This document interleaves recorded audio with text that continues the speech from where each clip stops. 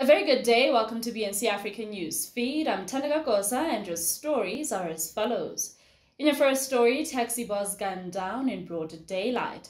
The horrendous crime played out on Watterdal Road between Zone 10 and Lethabong Flats, where the deceased is said to have arrived with two other occupants in a white Toyota Yaris.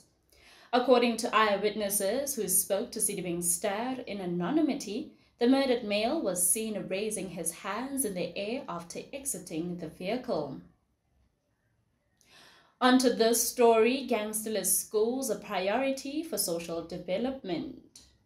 The visit by the department, together with different law enforcement agencies, including South African Police Services, Community Safety Correctional Services, and Citibank Initiation Committee, was to give awareness on the negative effects of bullying and gangsterism.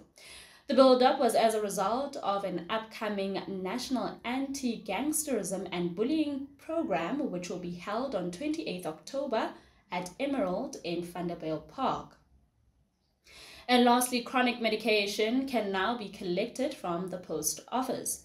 The post office has announced that patients on chronic medication can now make their collections from any post office around the country except in the Western Cape. SA Post Office spokesperson Johan Kruger said through this service they are targeting patients who live or work closer to a post office than to a government clinic.